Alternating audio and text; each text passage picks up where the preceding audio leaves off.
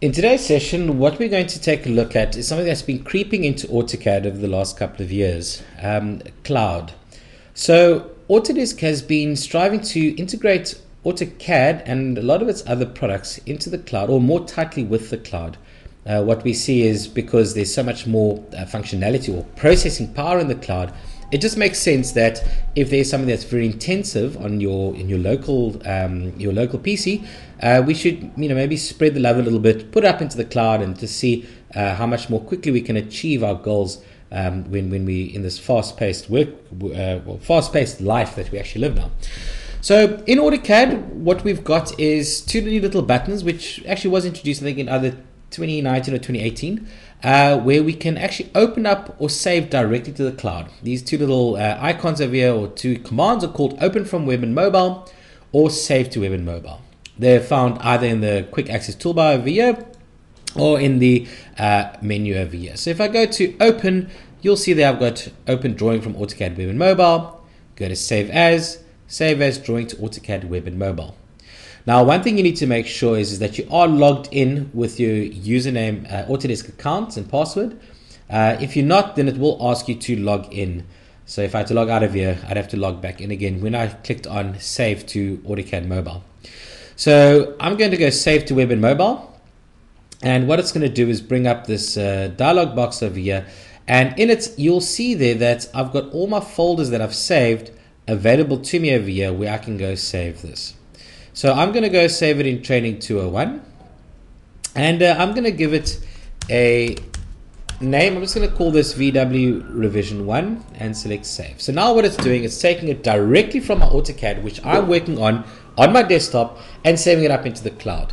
The nice thing, or the advantages of this, is that I can now go and share this with either myself or a colleague out in the field. They just need to have internet access and an Android device, an iPhone, or an iPad, and be able to access this information. And with another program called the AutoCAD Mobile, you're actually able to then go and access these drawings and then edit it as well, as we'll see just now. So if I go and open up my AutoCAD Mobile app on my laptop, you'll see that we're able to open and access that drawing, as well as we'll see that there's functionality in this app that you're actually able to go and edit. So the first thing I need to do is sign in. Okay, it's automatically signing in, as I've signed in already. And get unlimited access to all your editing tools. Fantastic. So after it's opened up, you'll see there that the folder structure is the same as what it was when I said save through to mobile. Okay, and I'm just going to put into a bit of a list mode easier. I'm going to go down to my Training 201 folder, double click on that, and you'll see there I've got my Revision 1, and it was saved today at 11:38. So I'm just going to go double click on that, and it will open up my drawing. And this doesn't have to be done on my laptop with this app. Like I said again, it can be done on either an Android activated device or on your iPhone or iPad as well. So as it opens up over here, just taking a quick look at this, you can see on the left hand side I've got some editing tools, and on the right hand side you'll see that all my layers that I've created in my drawing get translated as well. So very much similar to AutoCAD, and there you'll see there, here's my drawing, all my dimensions, and I'm able to go and edit this with my parts list up at the top over here. Just go draw something. Let me go draw a rectangle. At the bottom there, so draw a rectangle. Click on my first point, click on my second point. I'm just going to go draw that rectangle over there. Able to move it across. And let's see if that actually translates into my drawing, or back into my AutoCAD, which I've got on my desktop. Okay,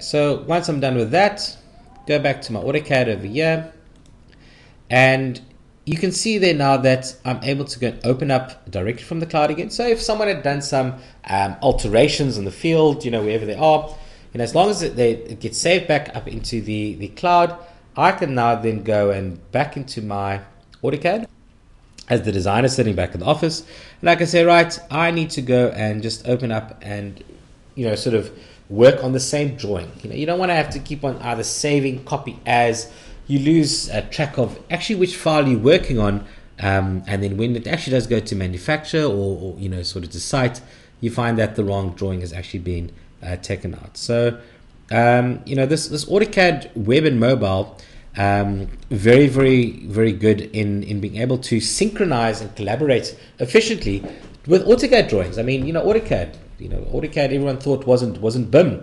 It's not BIM. Let me just put that out straight to you. But it is a case of we are making it easier in AutoCAD. If you aren't going to something like Revit or Inventor, to be able to collaborate and work on the same drawing and not make all those costly mistakes that people have been traditionally made in the past.